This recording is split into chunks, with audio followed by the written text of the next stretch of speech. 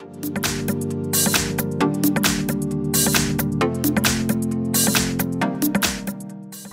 everyone, in front of me I've got Samsung Galaxy S22 Ultra, and let me share with you how to enable developer options on this device. So first of all we have to enter the settings, and now let's scroll down to the very bottom to find About Phone. Now we have to find the build number, which should be in the software information, so let's tap on it, and as you can see here we've got the build number. It will allow us actually to activate the developer options.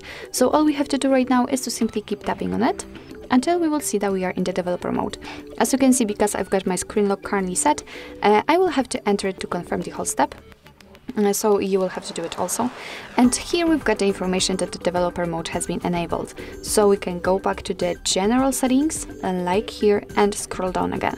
And as you can see right under the About Phone, we've got the developer options. So let's enter.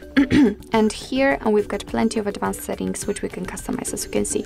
So for example, we can change the simulate color space, we can change window animation scale, show visual feedback for tabs.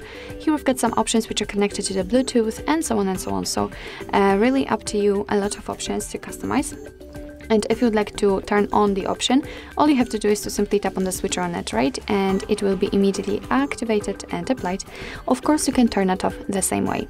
If you've got the options without the switcher, like here in the window animation scale, just tap on it in order to open much more advanced settings. So if you are done with customization of developer options, if you'd like to turn them off, all you have to do is to simply tap on the switcher on the top.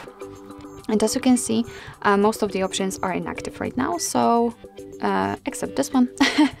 So we cannot customize them, and after getting back to the general settings, they will disappear from the list.